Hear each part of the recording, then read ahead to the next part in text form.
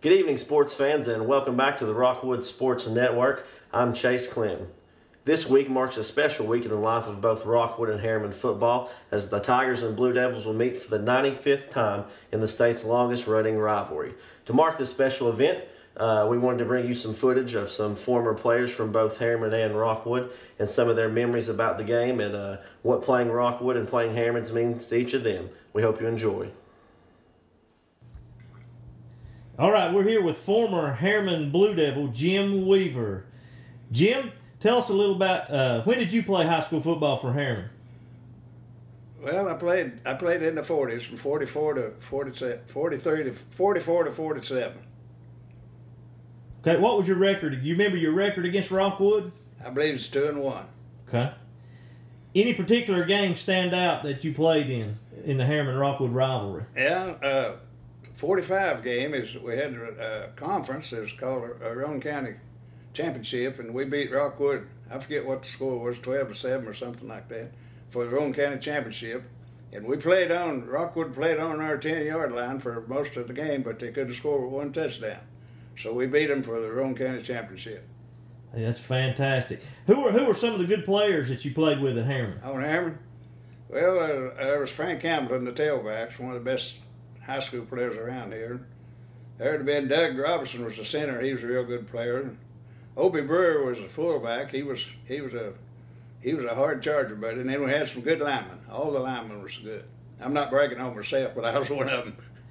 Excellent. Hey, you didn't play with Charlie Wyrick, but tell us a little bit about Charlie Wyrick. I hear a lot of stories about Charlie. Charlie, he was something else, buddy. He was a Blue Devil through and through, and he was you compare him to Frank Hamilton, but they was different style players. Frank was mostly speed, and Charlie had speed, but he could run over you too. And then you got an open field, he's just hard to bring down. Now talk about some of the Rockwood players you might remember that you played against. Well, I don't remember too many of them, but I remember Eddie Roberts. He was a tailback down there. And then Dr. Red Lane. Then, like I told Mark, there's always some treadways around there somewhere. Jim, what's the funniest story you can remember about a Rockwood-Harriman game? Well, to tell you, Mark, it's like I mentioned to you a while ago. I forget what year it was, Harriman and Rockwood was going to play, and where I worked out at Rowan Horsley, there's a bunch of Rockwood people there. We always played the game 2 or 3 nights a week before the game. But anyway, I was all hyped up for Harriman and playing for Harriman and everything. And I told them boys if Rockwood won, that I'd jump off the camel's back over on the Kingston Bridge. Well, Mark's dad, Wade, was a PA announcer down there, and him and my brother was brother-in-laws. And my brother told him what I said. Well, about the 4th quarter, when the game was, Rockwood already had us beat and everything, Wade got on the microphone and he said, I want all you people here tonight, said after the game, to go over to the Kingston Bridge, and Jim Weaver's going to jump off of that camel's back. And that was just a joke on me, but I wish I hadn't said it. That's hilarious, Jim. Good deal. Jim, you coming to the game Friday? Hope to, yeah. I've got a doctor's appointment, but I'm trying to be there. You got a prediction for us? I'm hoping for Harriman to win. That's as far as I can go. Hey, Jim, we appreciate you spending some time with us. I appreciate being here with you. We're here with former Harriman Blue Devil, Homer Julian. Homer, what year did you play for the Blue Devils? Played in 60, 61, and 62. What do you remember most about the 3 chances to play the Tigers? Well, our senior year, Coach Floor had left and gone to Chattanooga to become an insurance agent. 2 new coaches came in from Carson Newman, Coach Shield Smith and Coach Tom Evans. Tom Evans was the line coach, and I think Rockwood beat us like 7-0 that year. We drove down on the goal line. We drove down on the goal line, fumble. They drove down on the goal line, fumble. They scored, we didn't. Coach Evans run our butts off up a bank over there. Tom Evans later resigned and became Dr. Tom Evans in Rockwood.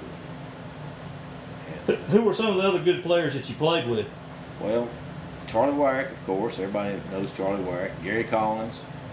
Meredith Gibson was very good. Meredith played in. His junior year, Meredith was ineligible, and he was a cheerleader. Next year, he was one of the Blue Devils' best players and ended up being captain at Carson Newman. He was a very good ball player. I hear a lot of good things about Charlie Wyrick and Gary Collins. Talk specifically about those two and how good they were. Gary Collins was the wingback on the team, the best, only undefeated team Harriman's ever had, and Wyrick was the tailback. They ran the single wing. And Wyrick ran the ball most of the time. Doug Sands was the fullback. I think we beat Rockwood pretty bad that year, and also Collins' senior year, next year, he became the tailback. And we still were in the single wing. And both of them were very fast and pretty powerful. And I think Gary went on to play at Tennessee Tech, and Collins and Wyrick went to UT. Homer, any other? I know you saw a lot of Rockwood Harriman games since you got out of high school. Any of them stand out to you? Well, when Leroy and Tony Chapman played down at Rockwood, it was just showtime, man. They were good and fast and just good ball players. And of course, I'm sure they wore Harriman out during those years. Hey, you gonna be at the game Friday night? I'll be there on the Blue Devil side. Any predictions? Hopefully Harriman will come through. 21-12. 21-12. Homer, we appreciate you spending some time with us. Hey, my pleasure. I hope my prediction comes through. We'll see you Friday night. See you Friday night. Okay, we're here with former Rockwood Tiger football player David Poole. David, what years did you play at Rockwood? Played against Harriman really in 51, 52, and 53. What was your record against the Big Blue? Well, we won in 51 and we got beaten 52 and 53. Any of those three games stand out to you? Well, yeah, they were all good games, playing against really good friends. Harriman had, well, Larry Cole, Dave Pryor, Gene Farmer, Herbie Field, Doug Sands, and they had a good team, as did we had a good team as well. Who were some of the good players that you played with at Rockwood? Okay, the year 52, we had what was called the Iron Men, where we only used 11 ball players against Spring City. Spring City had won 27 consecutive games, as I recall, and we beat Spring City 7-0. Our quarterback was Dub Roberts. He threw to Put Smith, a flanker back, and then Put threw a touchdown pass to Pee Wee Anderson in the end zone, and we beat them 7-0. Spring City had a good ball club. We had a good ball club too. David, I know you won't be at the game Friday night. You'll be watching your grandson play at Kingston. Have you got a prediction for Friday night, Rockwood versus Harriman? Rockwood all the way. No question about that. All right, big Rockwood victory. All right, thank you, David. Pretty much. I'm here with former Rockwood quarterback Brad Berry to talk about the longest running rivalry in the state of Tennessee, Rockwood versus Harriman, coming up next Friday night at Civitan Field. Brad, tell us a little about your thoughts on the Rockwood-Harriman rivalry. Well, Chase, it was always one that was exciting, just being just right across the city limits from Rockwood and Harriman, and the oldest, as you said, the oldest rivalry in the state. It was always just one that usually toward the end of the season always had a lot of implication on who was going to win the district championship. And when you were playing at Rockwood, do you remember your record against Harriman? I think I was 3-1 against them in the 4 years. Lost my senior year, and that's when they were loaded with Jermaine and some of those guys that went on to, I think they finished state runner-up in the state that year. So it was always some real talented teams. And do you have any favorite memory against playing Harriman? Well, there's one I'd probably like to forget, but it was always a lot of fun, and just I know on our side it was always just intense rivalry with those guys. And like I said, it usually came down, I know for a couple of years, the winner usually won the district championship, but it was always a lot of fun, and you usually saw those guys on the basketball court or the baseball field or around town, and then you had to gear up and play them on Friday night. Thank you, Brad. Thanks, Chase. Okay, we're here with Chris Mason, former Harriman High School Blue Devil. Chris, what years did you play for the Blue Devils? Well, first of all, I'm not a former Harriman High School Blue Devil. I'm always a Blue Devil. You're never a former Blue Devil. I played on the 88 team, 89, 90, and 91 were the football years. I graduated in 92. You remember what your record was against Rockwood? I believe we were 2-2. I think we lost we won the first 2 years and then lost the last 2 years. Lost my junior and senior year. But they were all, except for 1 year, they were all pretty close games. Any of the games stand out to you? You know, I remember a lot. Of course, I remember a lot about my senior year. We played it at Harriman, and Brad Berry was the quarterback. Proud to say I intercepted his pass. I do remember that. It was a close game. At halftime, you know, when the game started, I went out to the middle of the field, and the Rockwood captain came out, and coin toss, and the ref said, asked Rockwood, said you won the coin toss, what do you want to do? Of course, Rockwood said, they said, we want to defer, and I said, we want the ball. So Harriman got the ball, and we wanted the ball right off the bat. So we had the ball. We went in halftime. It was a close game. I think it was 7-0. Rockwood was up at the half. And we came out after the half, and I went back out in the middle of the field. The Rockwood captain came out in the middle of the field, and the referee said, he said, okay, son, you deferred the first half. What do you want to do? What do y'all want to do now? And he just messed up, and he just wasn't thinking, and he said, we defer. And so as soon as he said that, the first thing I said, we want the ball. So that may be 95 years, I bet it's the only time that we got the ball in the beginning of the game. We got the ball beginning of the second half, which is a big deal because I think it was just Rockwood won that game. It was 14-0, I believe. It was a tight game. But one of the things I really remember is the rival was I mean, you hated the people from Rockwood, hated them from Kingston, and it went both ways. On the weekends, we would cruise, and if everybody got up enough nerve, we would cruise down and cruise Rockwood and antagonize those guys. But when it was the Rockwood Harriman game, everything got real serious. My senior year, we warmed up before the game. We didn't want Rockwood to watch us warming up. I mean, this is my junior year. We didn't want Rockwood to see us warming up, so we warmed up at Harriman, and then we loaded on the bus like 15 minutes before kickoff and pulled up right at kickoff, got off the bus, flipped the coin, and started playing. And we did that for two reasons. One was that we didn't want the guys from Rockwood to watch us warming up, and then the second reason was I can't remember what street it was, but there was a street that we turned down every time we went to Rockwood, and the bus would get rocks or something thrown at it. So when we would hit Rockwood city limits, helmets went on, and everybody buckled their chin straps and usually put your head down because you didn't know what might get thrown at the bus. And I'm sure it's the same way when they came to Harriman. I'm sure it was the same way. Talk about some of the good players that you played with and played against for Rockwood. I played, some of the guys I played against: Robbie Newby, Stephen Johnson, Chris Sims, Jason Eskridge, Woody Buchanan. Bradbury. Those are just some of the guys, and another thing, like I said, we hated those guys, but it was always I love telling the story that we could fight each other on the field, and then I remember my senior year how bad I disliked all the Rockwood players, and then 8 months later we were at Roan State, and I ended up being roommates with 2 or 3 of them, and we ended up going to Cookville and roommates and friends with most all of them today. When I see them out, it's kind of a it's kind of a thing that we all have together that if you didn't play football, you just don't have, or not a fraternity, but that type thing. It's kind of something we have in common with each other when you see guys from Rockwood or guys from Kingston that played football. You gonna be at the game Friday night? Oh yeah, I wouldn't be anywhere. There's nowhere else. I don't know where else in Roane County you would be that night. Other than the Harriman Rockwood game. The 95th time. You got a prediction for us? Yeah, of course. Just like all other 94 times, Harriman's going to win this game. You got a score? No, I don't. I actually think it's going to be. I think both teams. Harriman's well improved.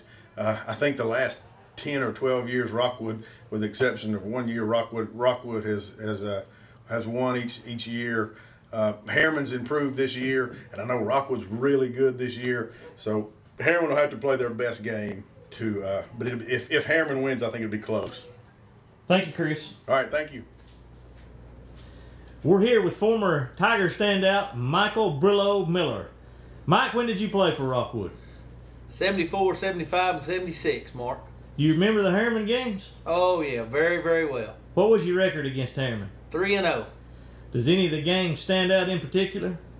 Well, it's the first one and the last one. The first one we beat them 14-0 up at Harriman. Real ball game. They had a good football team. We did too. We probably had 500 yards total offense, but we laid it on the ground about 6 times, and it was really, really crowded up there that night. Good crowd. And in my senior year, we beat them at Rockwood 7-6. Gary Fulmer returned the punt for a touchdown, and Alan Mingus blocked the extra point for us to win 7-6. It was a big game in '76, wasn't it? Yeah, it sure was. We were undefeated and ranked #1 in the state. That kept us there, and then we went on and won the state championship. So, yeah, it was a huge game. Who were some of the best players you played with at Rockwood? Well, there were a lot of good. And Alan Mingus was a heck of a player. Rick Collett, Pat Cooley, you just name them. We had a ton of them. Gary Former was a great player. Darrell Brazel was an outstanding football player. We had a lot of good football players in those 3 years that we were there. What about some of the guys you played against Harriman? Well, Drac Langley played for Harriman. He was in the same grade as I was. He was a good ball player. Kevin Grigsby played quarterback. He was good. Val Barksdale, who later went on and played at University of Tennessee, was an outstanding football player.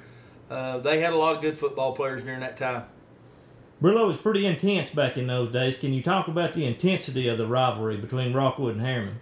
Yeah, I mean, it was intense even off the field. We had a lot of good times with them. We always made a little trip to Harriman the night before we played them, which probably wasn't the best thing to do, but we did. And it was a big rivalry. Those 3 years we didn't play Kingston, so it made the Harriman game a big thing. Well, Brillo, we're doing it again for the 95th time Friday night at Civitan Field. You going to be there? Oh, yeah, wouldn't miss it for nothing. Well, we can't leave you without a prediction. I don't want to give a score, but I think Rockwood's going to win the football game. But I think it's going to be a good football game. I think Harriman's really improved, what I've heard, and I think we got a good football team. But I think Rockwood will win the ball game. Thank you, Brillo. Thank you. Anytime. Chase Clem here for the Rockwood Football Network, here with former Tennessee wide receiver, Harriman High School legend Jermaine Copeland, and two of his biggest fans. Jermaine, talk about your time at Harriman and the Rockwood-Harriman rivalry and what it means to you. Well, it was a big rivalry. I mean, we're right next door to each other, so it's something that all the fans used to turn out for. It used to seem like back whenever I played that the stores would get shut down when everybody came out because it was that big of a rivalry. It's one that you got to get used to and one you got to be prepared for to going into the jungle. And what years did you play at Harriman, and what was your record against Rockwood? I was 2-2 against Rockwood. I played in 93, 94, and 95. And it was a pretty good battle. We used to have good times, actually. It was one of the biggest games that we used to look forward to. And out of those 4 games, were there any games that stuck out? Well, probably people in Rockwood probably don't want to hear about it, but there was the one that stuck out to me most was probably in '94. I remember playing Woot and Garland, Henley, who all were the big tailbacks in Rockwood, and the time was running down, and it was maybe 8 seconds left on the clock. Last second punt, they thought they'd punt it out of bounds, and it stayed in. And they kicked it to the wrong person, and it just happened to go back for a touchdown for a victory at the last second. And you mentioned Wood, and were there some other players from Rockwood and Harriman, good players that you played with during those years? Yeah, Garland, Henley, Big Chris. What's Chris' last name? Smith? No, Sims. Big Chris Sims was one of the most dangerous people I've seen come out of Rockwood, to tell you the truth, as far as a tailback with size and power. So Chris was probably a dominant factor, and the guys I played with, of course, with Mark Boyd and Greg Love and Shane Hall and all those guys. So the people I came up with watching my brother and them play, the Grigsbys and all those. So it's been something that I've watched for a long time. Well, Jermaine, we thank you for your time, and we hope to see you Friday night. Would you like to make a game prediction? Ooh, well, my game prediction, I got to be biased, so I'm going to have to say Harriman's on the come up this year. They started off pretty good this year, so we're going to say that Harriman wins 21-14. You got it here, folks, 21-14 from the former Vol and Harriman High School legend, Jermaine Copeland. Thank you. All right. Appreciate it, bud. Yeah. We're here with former Rockwood Tiger Troy Kelley. Troy, what years did you play for Rockwood? 82, 3, and 4. Hey, do you remember the Harriman games you played in? What was your record? 2-1. Any of those games stick out in your mind as being memorable? Yeah, probably my senior year when we got beat by Harriman. Oh man, what was the score? 14-7. Any big plays in that game? Yeah, I remember the play where we were driving to go ahead, and Wayne Pryor fumbled the ball, and they picked it up and run it in. Wow. Who are some of the good players that you played with for Rockwood and some of those you played against for Harriman? For Rockwood, Wayne Pryor, Mike Nance, Greg Williams, Scotty Ross, the Goldberg boys, and for Harriman, Scotty Morgan, Scott Mason from Harriman. That's the ones I remember from Harriman. Troy, I know when I played, it was intense on the field and especially off the field.